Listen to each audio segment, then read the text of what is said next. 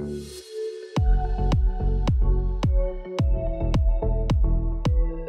right, my friends, welcome to another video lesson. In this lesson, we're going to continue learning about basic audio mixing, and in particular, we're going to be talking about visual support and transitions. So in the previous lesson, we went to town on this music up here and got it all nicely mixed. And now we're going to concentrate on our nat sound clips down here. So I'm going to compress my music track here, bring it up, give myself some more room to work on these nat sound clips, and then I'm going to expand each one of them so that I can see them better. That's nice. And if you take a look, you can see I've got transitions on them and some keyframes as well. So I'm going to take you through why I did what I did the way I did it. So let's start with the first clip here. Zoom in. And it's supporting this forest shot here. So let's play through and see what we've got.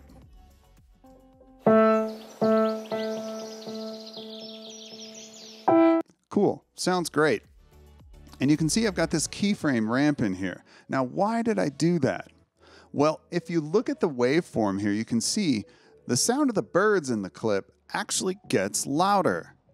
So as they get excited toward the end of the clip here, I actually mitigate that a bit by bringing the level bar down as they become louder. So let's mute the music track and listen to just that alone. I'm going to use the mute button here and play through so you can hear what I'm talking about.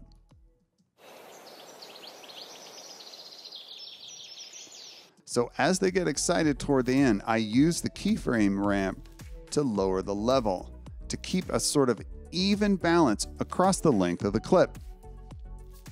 All right, so let's move on to the next clip here. We've got this field at sunrise, sunset, you decide. And I've got another ramp here at the end of this clip as well. But you can see the audio waveform is pretty constant across the length of the clip. So why did I ramp it down? Well, that has to do with what's going on visually up here. I have this dip to white transition, and I'm actually mirroring what's happening visually down here in the sonic realm. So as we leave the shot and fade into this world of white, we're bringing down the level of the audio associated with it too. So let's listen to that.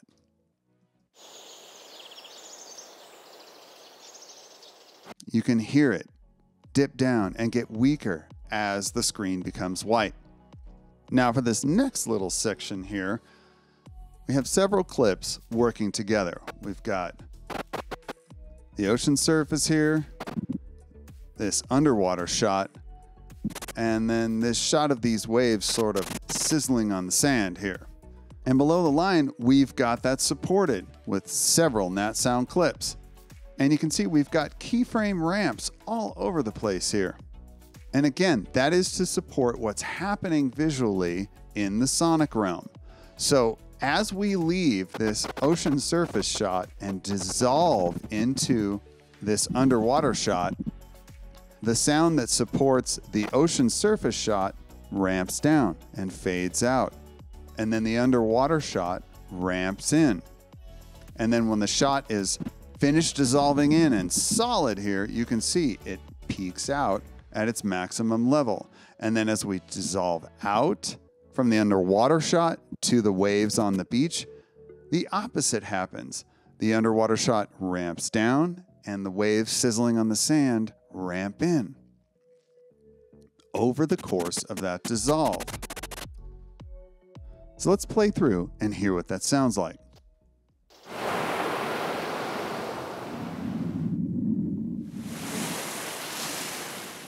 Really cool. And then at the very end here, as we leave the sandy beach and dissolve into this parking lot time lapse here, we've got the same thing happening. A ramp down and then a pretty decent length transition as well, working in conjunction to take us from one location to another.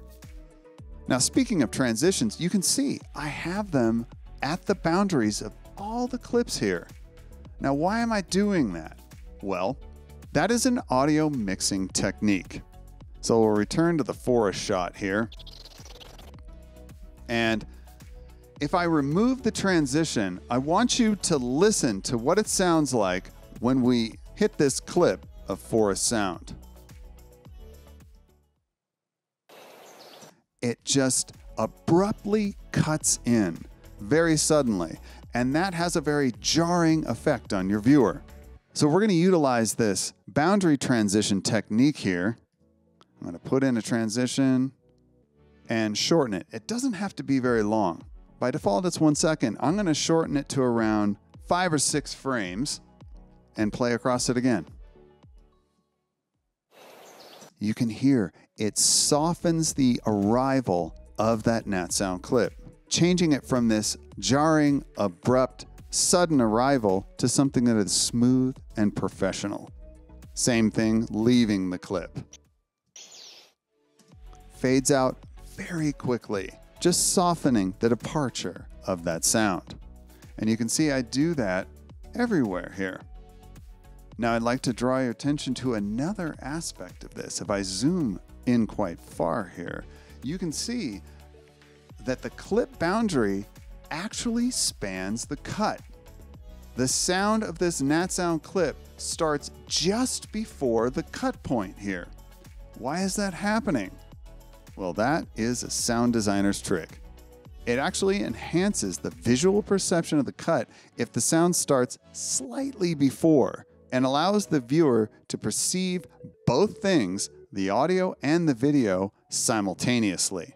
So if you really concentrate when I play through here, you'll hear the sound start just before the visual cut happens. And I do that everywhere in the timeline here. You can see this one spanning the cut as well. The next one here starts just before, spanning that cut as well. And this is done all the time professionally. So I challenge you to pay close attention to movies and online series and see if you can hear where this is happening. Okay, so let's unmute the music and play through all of this and hear what it sounds like together. Nice.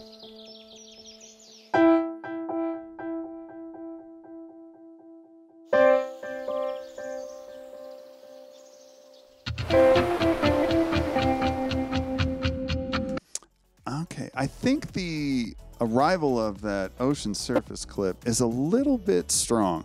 So I'm going to zoom in and raise up my audio video divider bar here to give myself a little more room below the line. Expand my second nat sound track here. Okay, and let's go to work. So I think what I'd like to do is drop the level of the first part of the clip here where it arrives. So I could select the entire clip and use the gain function to drop it by, say, I don't know, 3 dB. And that would drop the entire waveform here. I'm really concerned about just the first area. The problem being that where this fade out occurs, I like the mix between these two clips, and by weakening the whole thing, I'm going to change their relationship. So I'd rather not do that. I'd rather just change the level of the beginning part here, up to about right before the transition occurs. So I think what I'm going to do is select this keyframe where the ramp starts and drop it. Again, using my left bracket, boom, boom. I'm going to go down 3 dB, play through again and see what that sounds like.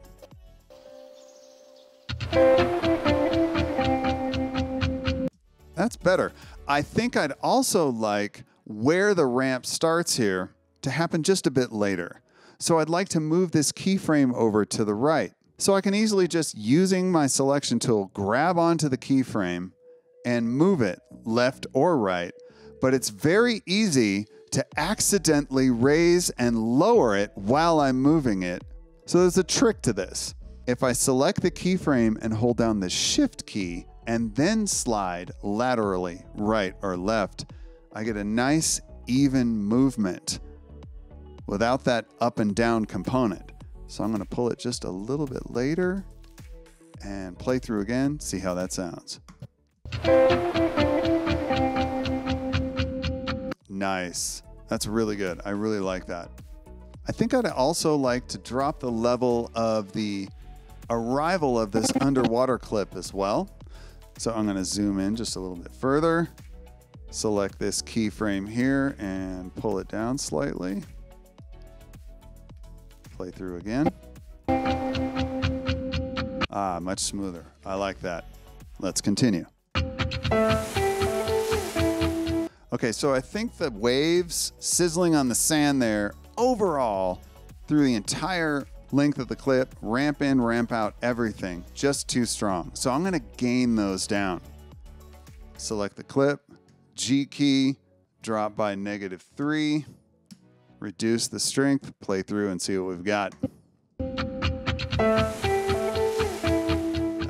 Much better, much better. All right, so I'll use the / key to zoom to timeline, bring my playhead home, and let's play through that entire sequence.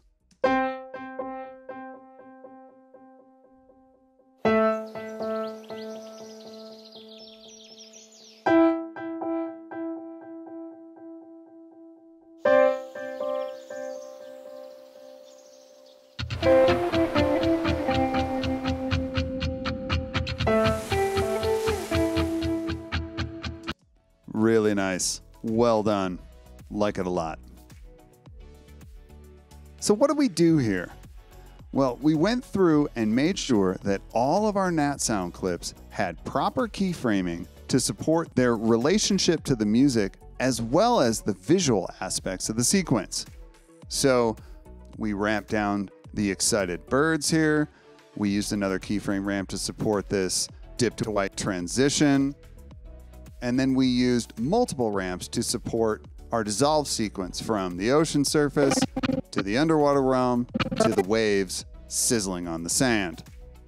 And then we played through everything as a whole and made minor adjustments to ensure that the relationship between all the elements was clear, balanced, and properly supportive. And the changes that we made to these two clips here that were just slightly too aggressive were very subtle, and that's a point I'd like to make here. Audio mixing is quite often a very subtle art. You don't want it to draw attention to itself. If people can't perceive what it is that you're doing your job very well. Now, sure, there may be situations where you want to have more bold elements, things that are more abrupt and shocking in nature. An action sequence, for example, where there's gunshots and car crashes, things of that nature. Those would call for a different type of mixing than this. But most of what you're going to be doing in the audio mixing world is very subtle in nature, calling for you to balance things in a very finite way, without drawing attention to the work that you're doing. After all, editing is the invisible art, right? And the audio mixing aspect of that, for the most part, should be the same way. Well, that about does it for this video lesson, my friends. I'll see you again in the next one.